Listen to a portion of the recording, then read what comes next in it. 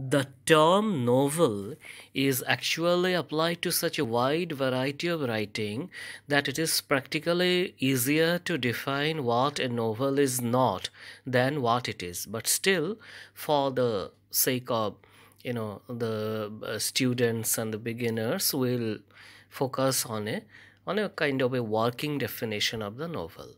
So generally, we are told that a novel is, or the novel is, a realistic prose fiction of considerable length. Now, if we concentrate on this, then we'll see a few features of the novel included in the definition which distinguishes it from its close contenders or allies. The first thing is that realistic. By and large, the forte of a novel has been realism.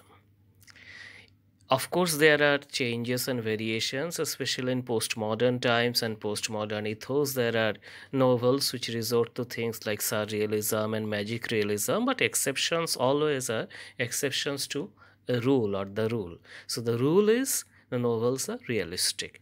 That is why the high tide of the novels, that is the 19th century Victorian era, was also the also the appropriate point at which realism shot up to prominence. Then, secondly, prose, a realistic prose fiction. Realistic and fiction, these two things may seem contradictory, but actually they are not. By realistic, what is implied is that, these are not fairy tale like things. Things should be, as Aristotle had said in drama, should be narrated in such a way that they look plausible. There are exceptions like Jonathan Swift's Gulliver's Travels. Whether it is a novel or not, that is again another matter, but by and large, plausibility and possibility. But then at the same time, fiction means this should not be an actual story. In that case, that will be an autobiography or a narration, etc., but not a novel. So, realistic and fiction, I assume we understood. Now, prose, that is important because there are many poems or long poems which have both these features, that is realistic and fictional. Chaucer stories, for instance, there are some stories which are both realistic and fictional and of considerable length, the third point, but still, since they are in prose, in poetry or in verse, we cannot call them novel. So, one basic criteria is that it must be in prose. So, novel is a realistic prose fiction, but then again of considerable length. A short story can also be a realistic prose fiction, but it is, say, written in 5 pages. Then we cannot call it a novel. Again, there are exceptions. There are novels in poems. Basically, so far as I know, only one prominent, that is Bikram Seth's The Golden Gate. But again, as I say, this is an exception. So, a realistic prose fiction of considerable length is a novel. And generally, prose fictions of shorter length are called novella or novelette, etc. Now, going to its history, the history of the term itself. This term novel is basically an adjective, which means new.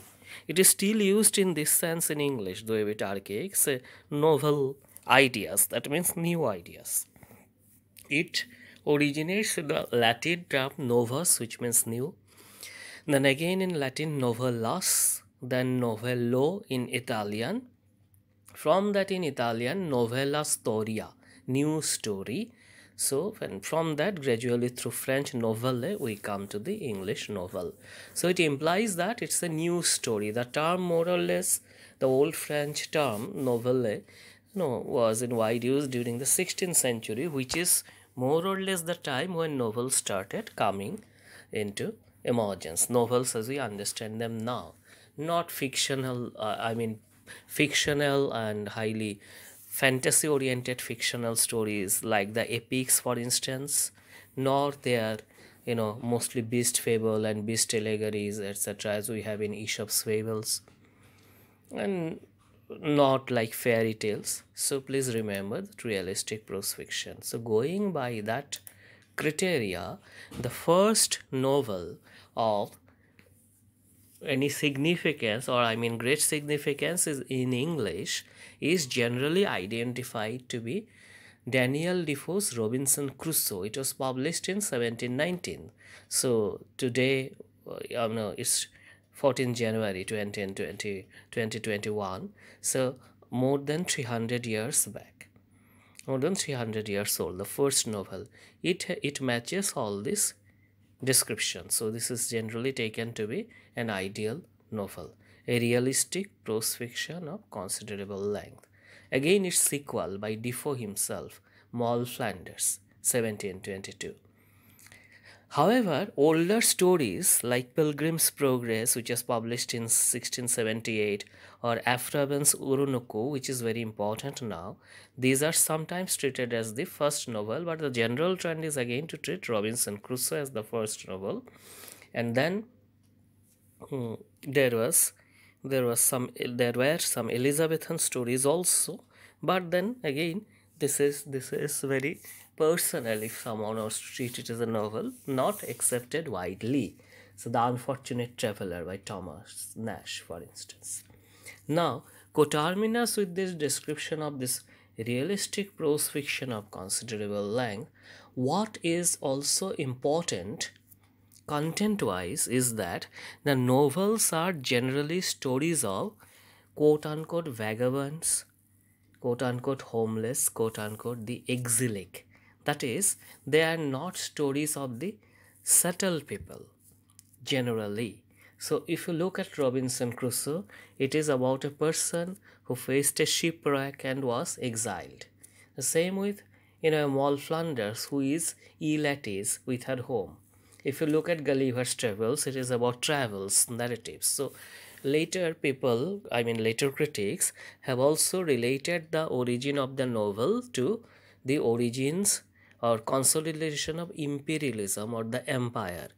In this regard, the most important text is Edward Said's, in a way we can call it second magnum opus, if there is a term like that, Culture and Imperialism. There, Said categorically states that the rise of the novel and the rise of colonialism are two sides of the same coin.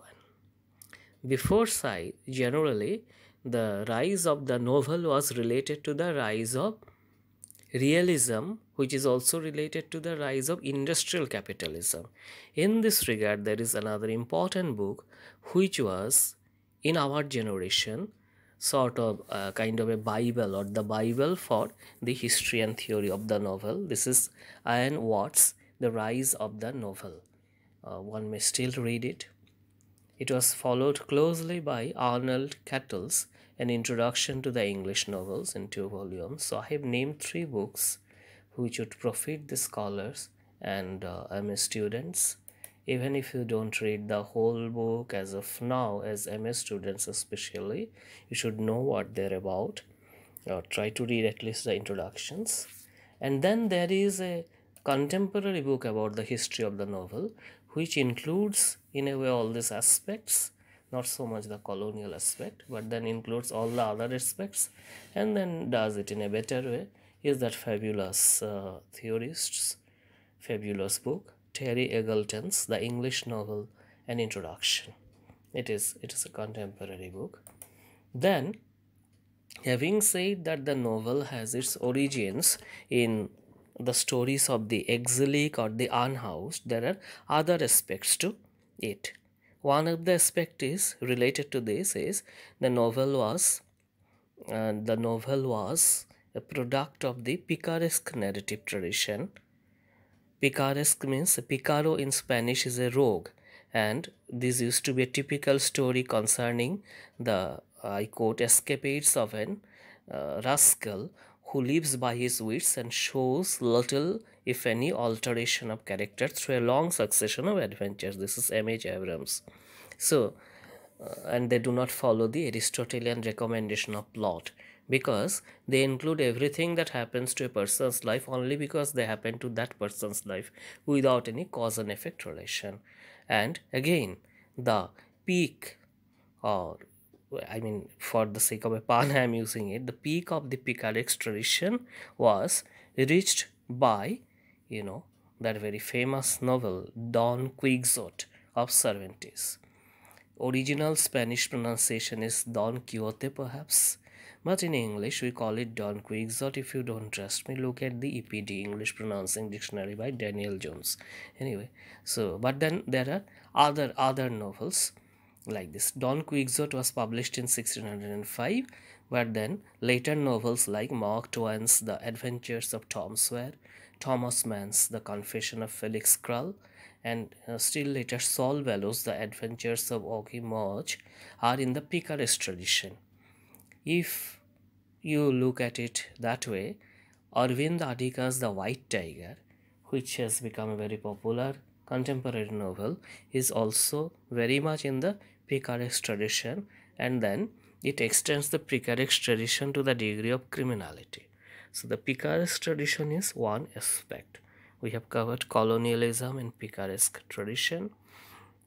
Then another interesting aspect of the novel is that, according to quite a few critics, this is a genre which, if not exclusively belonging to women, has its origins in women's autobiographies. And then women had a considerable space, or earned a considerable space in this genre rather than any other. If we look at it, Jane Austen, the prime novelist according to F.R. Lewis of English literature. Then George Eliot, who's basically Mary Ann Evans. The great success of the Bronte sisters, and Virginia Woolf, the Irish Modoc. You will not find such names in play or even in poem, in other genres, female names, as much as you find in the novel. One reason is that, unlike the story or the poem or the play, the novel is a non-classical genre, quote unquote, non-classical.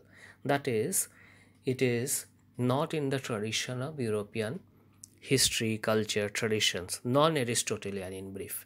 That is why the novel, as I said earlier, that means the new, it is something new. So when a genre is new, people who are new, they can do well in it. You see, so many Indian English writers who have written English novels are very successful. Naipal, though technically not exactly Indian, but of Indian origins. Salman Rushdie, by and large. So, but you cannot find Amitav Ghosh. Why could they do this? But you won't find similar things, say in English epic, similar achievements in English epic. You will not find English epic written by Indians being so successful. There is only one by Sri Aurobindo Savitri, but then it is basically followed by scholars and Aurobindo's devotees, for example. Or say plays. Indian English playwrights have written plays, but they are not as successful as plays written by, novels written by Indian English writers. So the cause lies in the very fact of the novel being a non-classical genre. This is my view. There may be other views. And so this is how there are these three important aspects of the novel. And when we come to the Romantic age, after these beginnings with Jonathan Swift and Robinson Crusoe mainly, and then Richardson and Richardson's Pamela and Richardson's contemporaries, these are in a way the beginnings of the novel, but the consolidation and height of the novel was reached in the Victorian age, and before that the Gothic tradition in the Romantic age gave it some kind of a background. So on this we will do a separate video, but I would just like to end this lecture with introduction of a subgenre within the novel, that is epistolary novel. An epistle, E-P-I-S-T-L-E, means letter. We have Alexander Pope's An Epistle to Dr. Arbuthnot. So Pamela and Richardson's Clarissa, these are actually epistolary novels, and so much so that the novels are written as in the format of letters. They appear that they are letters, someone writing to some other person. A modern, then they're split into different parts, different letters combining and making the novel. In modern times, there has been a classic epistolary novel in a way, but then there is no exchange, and the whole novel is a single letter, is J.M. Coetzee's The Age of Iron. So the thing is, often novel is a realistic prose fiction, but there may be other machinations within the genre. And this was what I wanted to introduce today. So please remember the issues, the novelty of the genre, the primacy of realism, the its significance and importance of the exilic figure in the novel, as well as the primacy of the colonial spirit of the novel or the colonial rise of the novel, and also the space given by the novel to women writers as well as writers from the colonies, even as they were giving space to the novel. So there is some kind of a mutuality and contrapuntality here. Thank you.